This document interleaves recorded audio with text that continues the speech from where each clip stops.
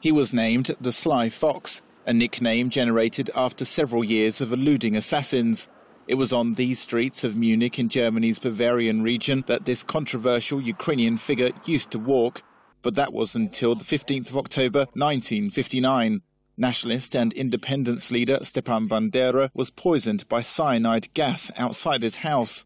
A KGB defector called Bohdan Stashynskyi threw the toxic concoction, a murder ordered by the Soviet government.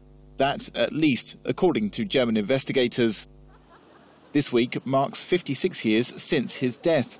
And with the annexation of Crimea, war in eastern Ukraine and EU sanctions on Russia, the legacy of Bandera has now reappeared after being buried for half a century.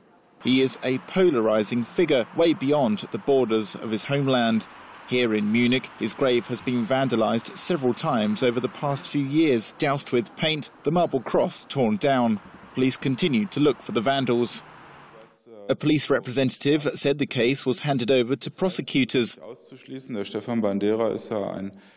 Stephan Bandera was a famous Ukrainian freedom fighter, and of course we consider political motives. Therefore, the investigation is also led by the public security services in Germany. Ukrainian nationalists idolized Stephan Bandera's actions during World War II, whilst looking towards the new threat in the east, Moscow. But particularly in Russia and eastern Ukraine, he is viewed as a Nazi collaborator, a terrorist, his followers accused of committing atrocities against ethnic Poles and Jews. But how did Bandera get to Munich? Well, post-World War II, the city became the centre of Ukrainian migrants, many former prisoners of war who had no desire to return to the Soviet Union or stay in refugee centres in Germany or Austria. Historian Dmytro Slepko. There were 3 KGB structures. The first was from Vienna, where he was under surveillance. They even managed to track his son from school, and through his son they wanted to find his family, because his surname was no longer Bandera, but Popol.